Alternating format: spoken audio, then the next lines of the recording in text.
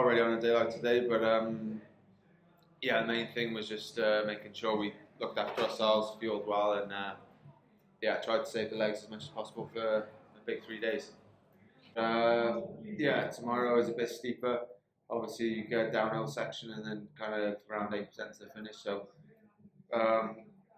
you know, it is different, but there'll be a lot of climbing in the legs, a lot of fatigue, and yeah, I'm sure there'll be attacks on the steeper part. So, have to be ready there, and yeah, as always, just ready for a hard final again, and hard start as well. So, yeah, I think as a team, we just got to take it as we have been and keep riding well together and see what we can do.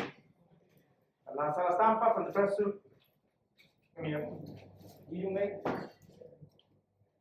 a reckon of the multi stages, the next stages, and which ones the hardest, you know?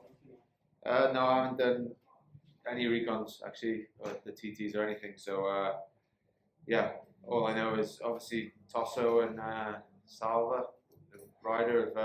They know a lot of the roads, but from the road book, other than that, I haven't seen anything.